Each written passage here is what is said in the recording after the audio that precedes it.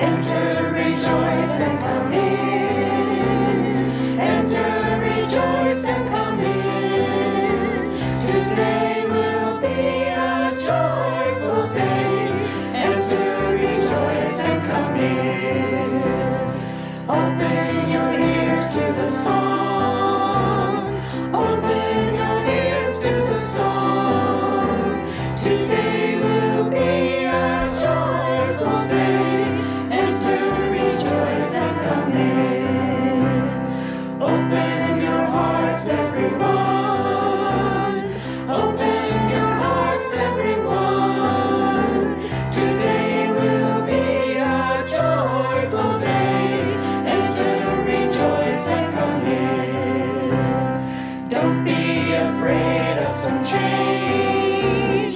Don't be afraid of some change.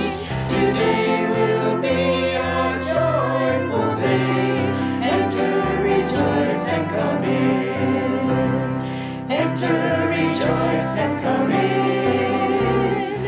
Enter, rejoice, and come in. Today will be a joyful day. Enter, rejoice, and come in.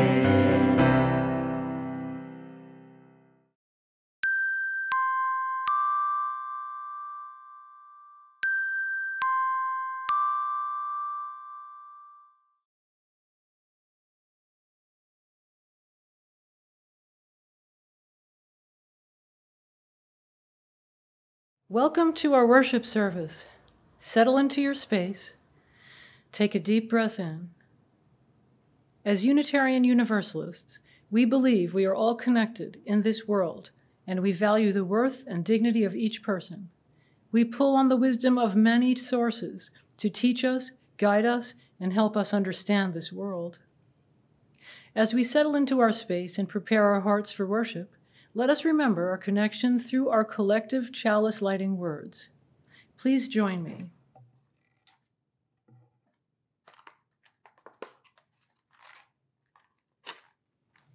In the light of truth and the warmth of love, we gather to seek and seek to share.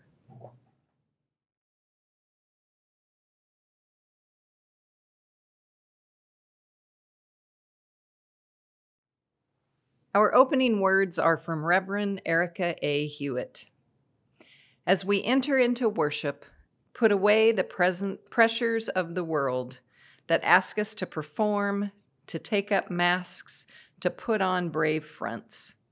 Silence the voices that ask you to be perfect. This is a community of compassion and welcoming. You do not have to do anything to earn the love contained within these walls. You do not have to be braver, smarter, stronger, better than you are in this moment to belong here with us. You only have to bring the gift of your body, no matter how able, your seeking mind, no matter how busy, your animal heart, no matter how broken. Bring all that you are and all that you love to this hour together. Let us worship together. Please join us in spirit and voice to sing our opening hymn, Come Sing a Song with Me.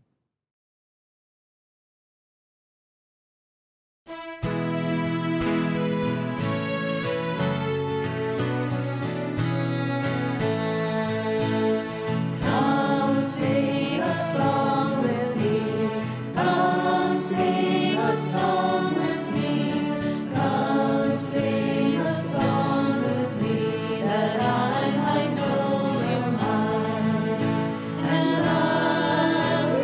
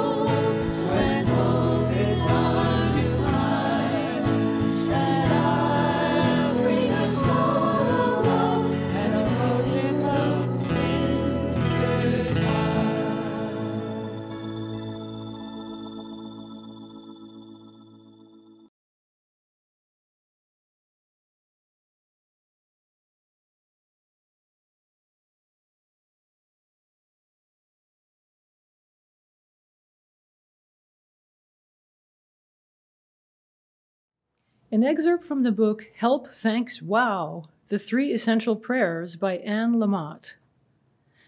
My belief is that when you're telling the truth, you're close to God. If you say to God, I'm exhausted and depressed beyond words, and I don't like you at all right now, and I recoil from most people who believe in you, that might be the most honest thing you've ever said.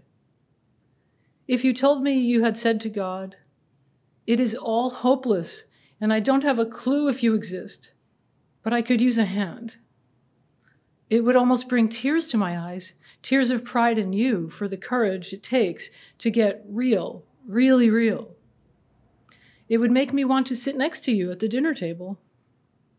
So prayer is sometimes our real selves trying to communicate with the real, with truth, with the light. It is us reaching out to be heard, hoping to be found by a light and warmth in the world instead of darkness and cold. Even mushrooms respond to light. I suppose they blink their mushroomy eyes like the rest of us. Light reveals us to ourselves, which is not always so great if you find yourself in a big, disgusting mess, possibly of your own creation. But like sunflowers, we turn toward the light. Light warms, and in most cases, it draws us to itself. And in this light, we can see beyond our modest receptors to what is way beyond us and deep inside.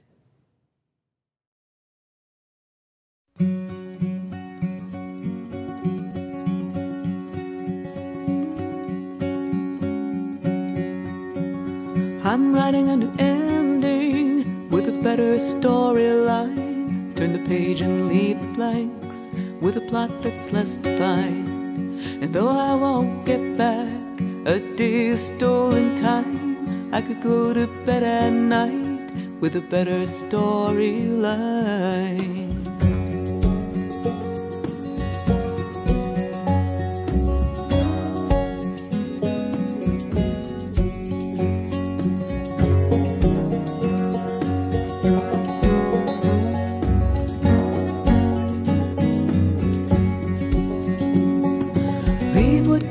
Changed in the past, let the old house burn down and the wind scatter the ash.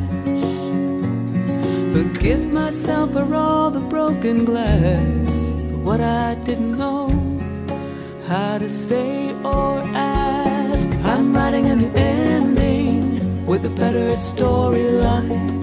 Turn the page and leave the blanks with a plot that's less defined. Though I won't get back a day of stolen time, I could go to bed at night with a better storyline.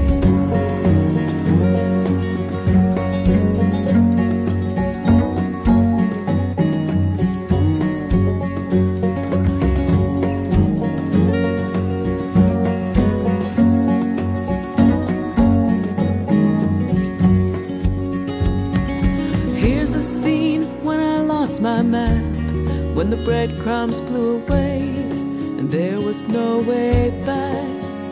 Just the compass of my heart to find the path, seen only in the dark. Flashed a lightning flash. I'm writing a new ending with a better storyline. Turn the page and leave the blanks with a plot that's less defined. Though I won't get back a day of stolen time, I could go to bed at night with a better storyline.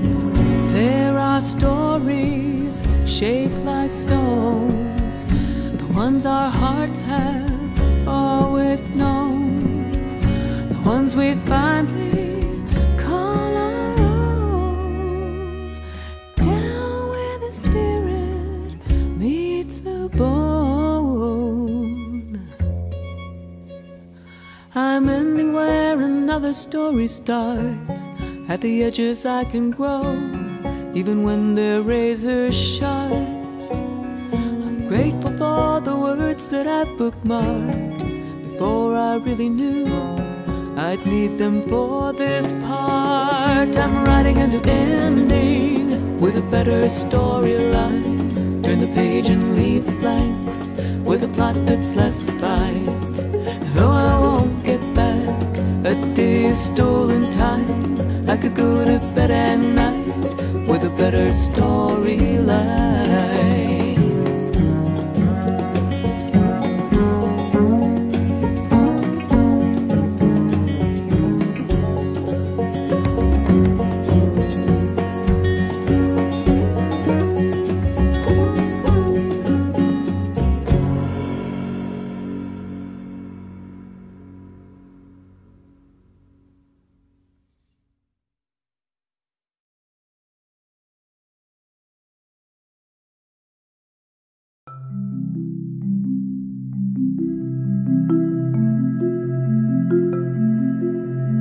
I still vividly remember being a newcomer at my home congregation.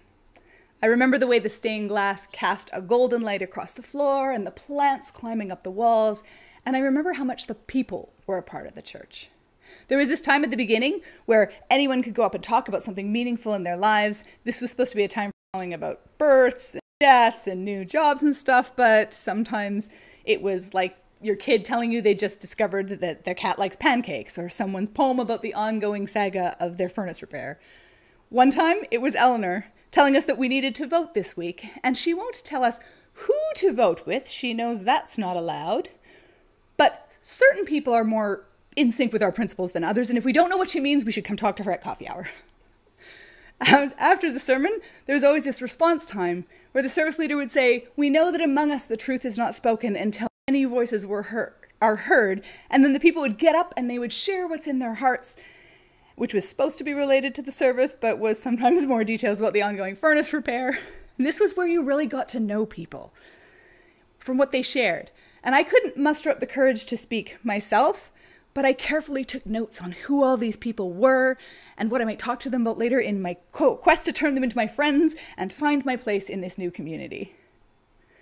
On Sunday, one of the talks one week was about feminism and female empowerment.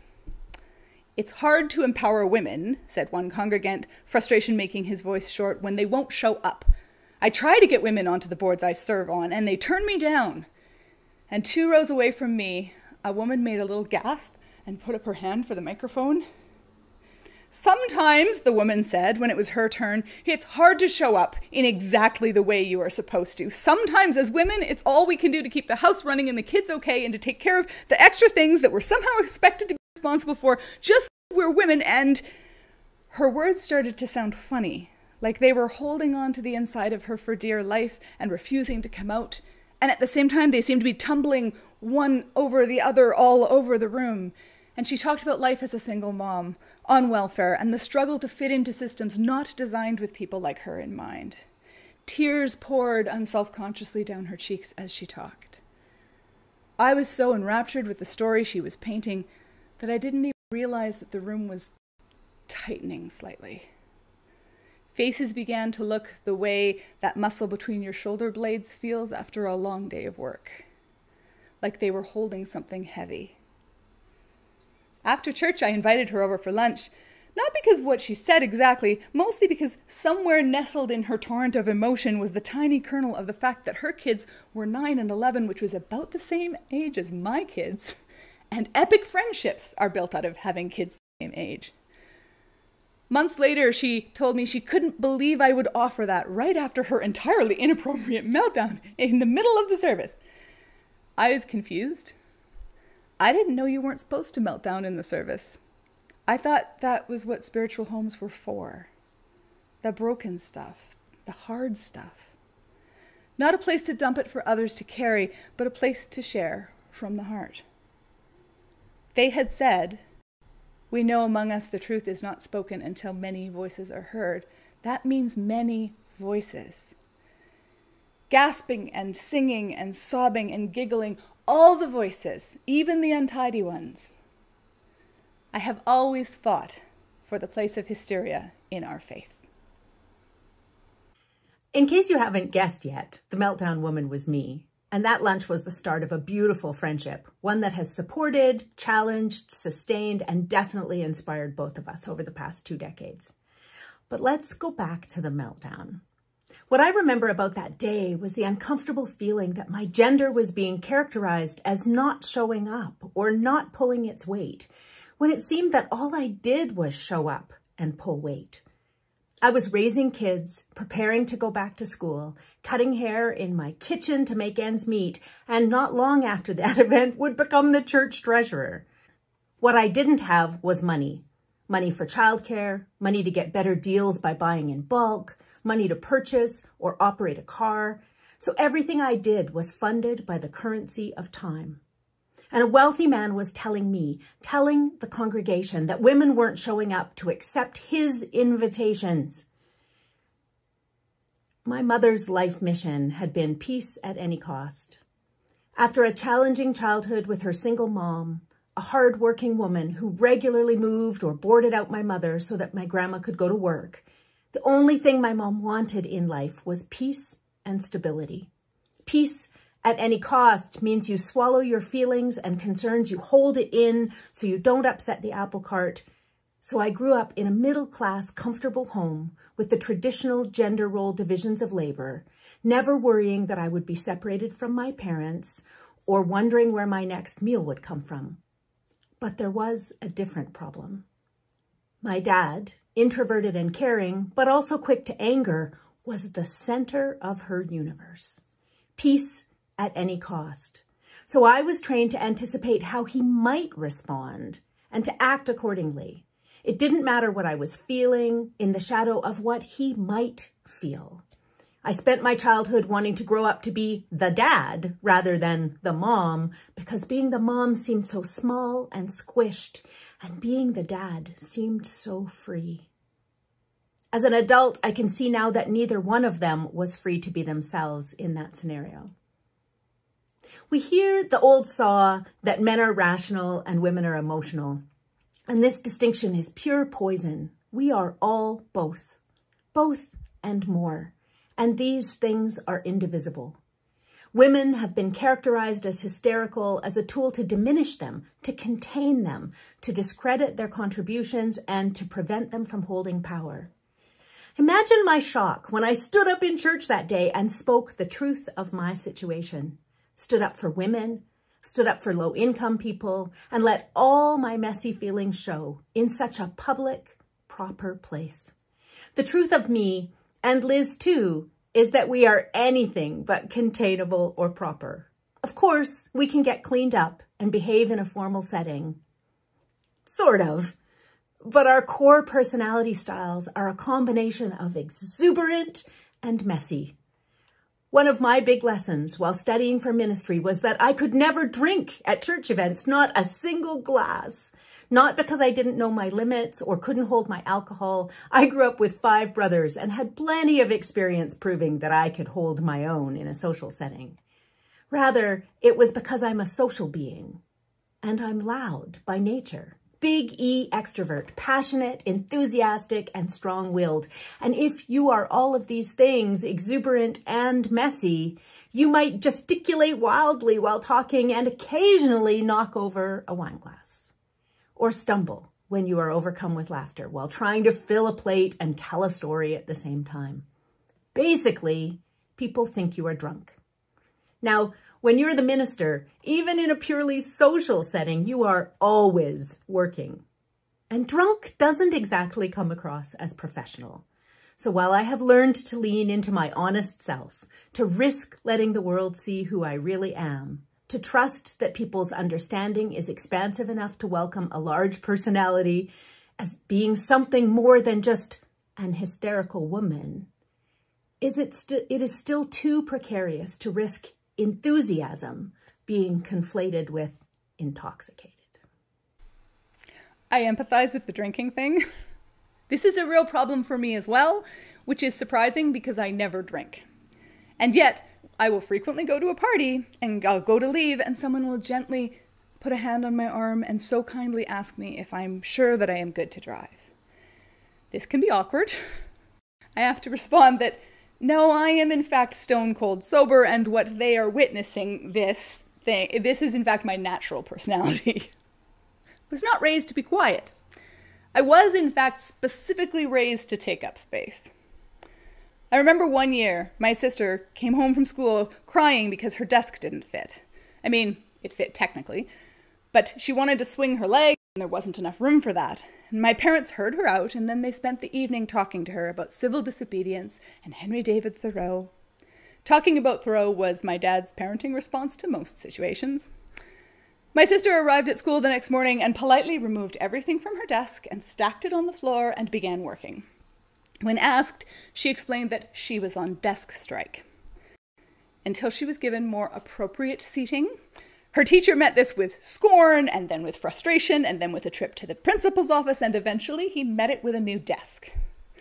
And I think of this a lot when I'm in situations where there isn't quite enough room for me. That it is okay to claim space, even when it isn't convenient. It's okay to leave, too, if you need to, but often the most powerful statement is to stay in the room, and also to push back. And when I'm in those situations, I often think of my sister, books spread out on the floor, working alongside her desk. That poor teacher. Sending your kids marching off to school declaring, "Let my life be a counter-friction to stop the machine," is a little unfair to the administration, don't you think? It's not a hit with the teacher. Frankly, it wasn't even a hit with the other students. On Walden Pond, not what the children were reading when I was young. I know from personal experience that Thoreau doesn't go over well in elementary school. Didn't go over well in seminary either. Even UU seminary, which surprised me. Since our tradition is entwined with people like Thoreau so heavily that we sometimes claim he was one of us, you'd think I'd have felt at home there, but I didn't. Words like pedagogy and eschatology make me feel itchy, and every time someone refers to hermeneutics, I would think, does anybody else hear hermeneutics? No, nobody else heard that. They were too mature to hear that. They were there to learn.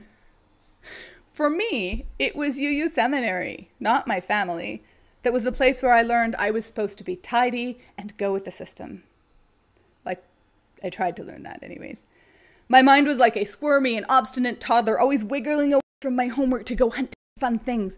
I was forever abandoning the boring but accurate words of the UU Historical Society that I was supposed to be reading. Instead, I would do things like gather the other seminarians together to found the UU Hysterical Society, which we used to play very elaborate and extremely historically specific jokes on each other. At first. Then we discovered memes. Memes? Those are the place for the hermeneutics kind of style of thinking. One day, I stopped asking myself why I was such a wrong-sized seminarian, and I started asking myself what kind of right-sized thing I was. One day I decided that I could follow what I loved from both worlds, creating a space for the UU laughter that I craved, and that I would stop trying to fit into the desk and start working alongside it.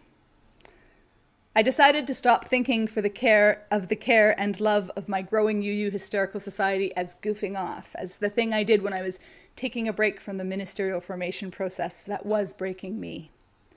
I started thinking of it as my own style of ministry. And I stopped thinking of myself as breaking. The cracks are how the light gets in, and also how the light gets out. Humor matters, because religion isn't just about what you believe. It's not just about the theology or the ideas or the structure or the bylaws. It's definitely not about the bylaws. It's about shared culture. That's why we sing together. That's why we tell each other stories. It's why laughing together is so important. A good joke is a way to share culture. It's a different kind of welcome. And an idea that is intertwined with humor is a message that's easier to pay attention to. It's easier to share with others. It can go places that lectures and academics texts can't go. And it makes space for more types of people, including people like me. A good joke connects us. It allows us to think about things from a new angle. It allows us to approach tricky topics in a new way. A joke is a risk. We try, and sometimes we miss the mark, or we're even hurtful. And working through that is a way to learn and a way to care for each other.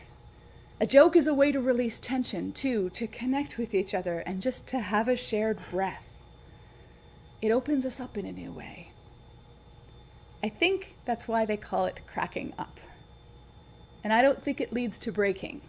I think it leads to hatching. If you have ever felt or been told that you were too much or not enough, let us dispel that for you right now. The world is beautiful and messy and complicated, and you are absolutely the right-sized thing for your own beautiful, messy, complicated life. We do the silliest things to try to hide our vulnerabilities. When I was a teenager, I would wear jeans to the beach while my friends were all wearing swimsuits and frolicking in the ocean. It took me years to realize that people could already tell that I was fat and that I was roasting on the sand because I believed the story that being fat was shameful, that I didn't have a body that fit the beach. And even as recently as a few years ago, when my knees were disintegrating from arthritis, I was too stubborn to use a cane because using a cane made me feel that same kind of vulnerable again. It made my pain more visible. And again, there was no one who saw me walk and didn't already know that I was suffering. When I accepted my reality and made peace with the necessity, I discovered that using a cane cut my pain in half. In half. Now I just want to carry spare canes and hand them out whenever I see someone struggling. But we know that hatching doesn't work that way. Hatching happens when the conditions are right.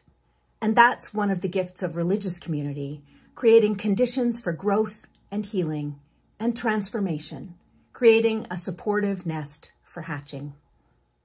When we try to squeeze ourselves into places or programs or cultures where we don't fit, we end up crushed. We get smaller and smaller, trying to fit in, trying to be invisible, trying not to stand out, or we end up leaving because there was insufficient room for us to bring all that we are. This is the bring all that you are wind-up part of the sermon. Our Unitarian Universalist communities, whether it is our congregations with our Sunday services and all the other activities, or the UU Hysterical Society with its online mirth and dignity, our communities can be places where people thrive when they recognize that all of them is welcome, cracks and all. People have teased me that I'm not happy until somebody is crying. And it's partially true. I mean, I don't need you all to be crying all the time, but I do need to know that the spaces we create together are safe for crying and laughing and cracking and singing, whether you can carry the tune or not. When a place is large enough and gracious enough to hold someone's pain, unexpected ugly cry and all, it reassures others that their pain is also welcome. When a community is brave enough to take on challenging conversations, to risk and learn and change together, then people with marginalized identities or with diverse learning styles might find that there is also safety for them. When a gathering is generous enough to celebrate our joys and laughter, even when we laugh a little too loud or at the wrong spot in the sermon, well, you know. When we make room for the variety of ways of being, when we remember that all people are our people, in all of our beautiful, messy, complicated glory, then we are living into the covenant that makes us Unitarian Universalists. This is the work we are called to do together. May it always be so. Blessed be, and amen.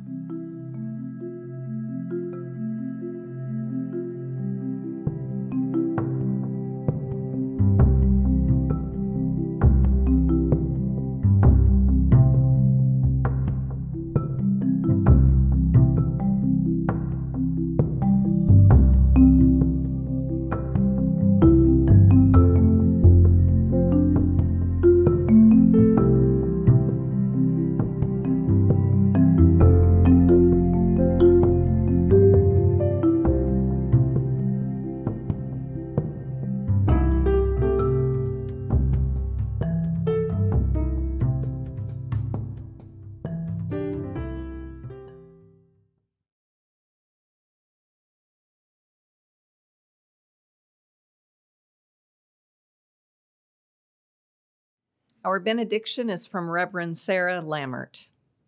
Go in peace, embraced by the light and warmth of our gathering. Go in love, ready again to struggle on. Go in beauty, shining forth like a lamp for freedom. Love be with you. Please raise your spirit and voice for our closing song, This Little Light of Mine.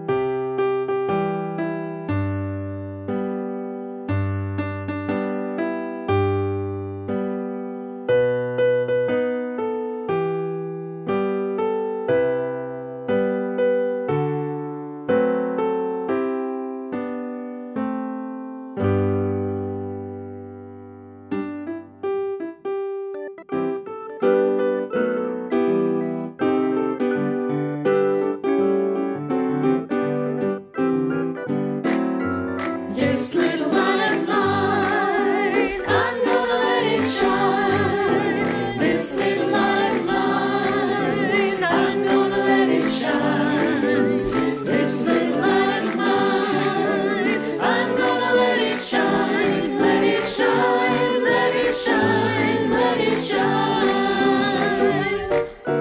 Deep in my heart, I'm gonna let it shine. Deep in my heart, I'm gonna let it shine. Deep in my heart, I'm gonna let it shine. Let it shine, let it shine, let it shine. This little light of mine, I'm gonna let it shine. This little light of mine, I'm gonna let it shine.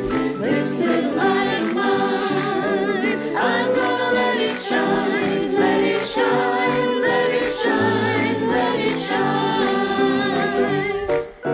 Building up a world, I'm gonna let it shine. Building up a world, I'm gonna let it shine. Building up a world, I'm gonna let it shine. Let it shine, let it shine, let it shine. This little light of mine, I'm gonna let it shine. This little light of mine, I'm gonna let it shine. This little light of mine, I'm gonna let it shine. Let it shine, let it shine, let it shine. Let it shine, let it shine, let it shine.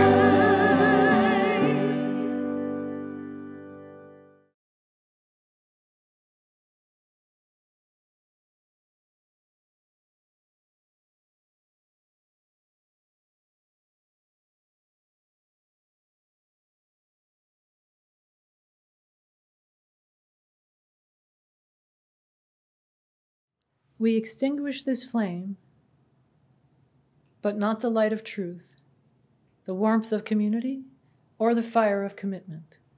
These we carry in our hearts until we are together again.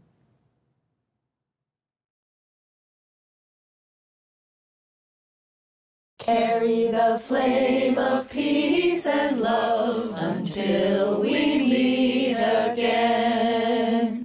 Carry the flame of peace and love until we meet again.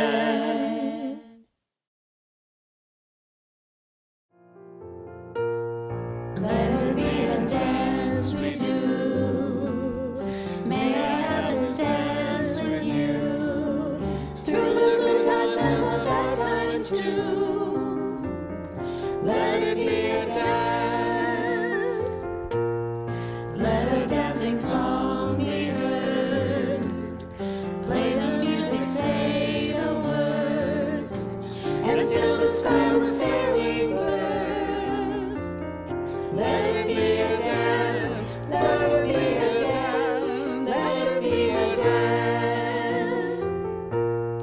Learn to follow, learn to lead.